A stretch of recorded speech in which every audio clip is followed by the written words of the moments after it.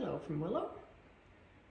I want you to see that she can be perfectly quiet and calm in a playpen by herself. Nobody around. She's paying absolutely no attention to me because she's got something to occupy herself with, and that is a frozen Kong. So in that frozen Kong is some homemade chicken broth, a little bit of canned dog food, and some sliced carrots. And see, she is very happy to try and get those goodies out. Usually I don't leave a place in the playpen, but I'm working through my office, so it's a good first step for me to see if she's going to be a dog that tries to tear up a place.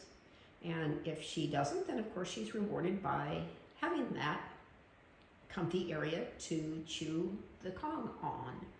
She also has a stuffed toy in here, but the toy only has stuffing in the head. And again, it's a good first step. I can see if she's going to be a puppy that tears up toys. If she does start to tear up that toy, then I'm going to take it away from her. She has an open kennel here that she can get into if she wants to.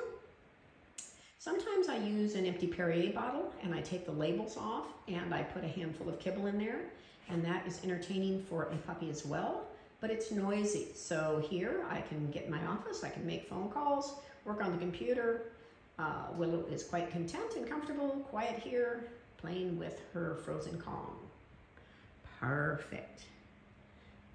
What a good puppy. We'll zoom in on that pretty girl. There she is.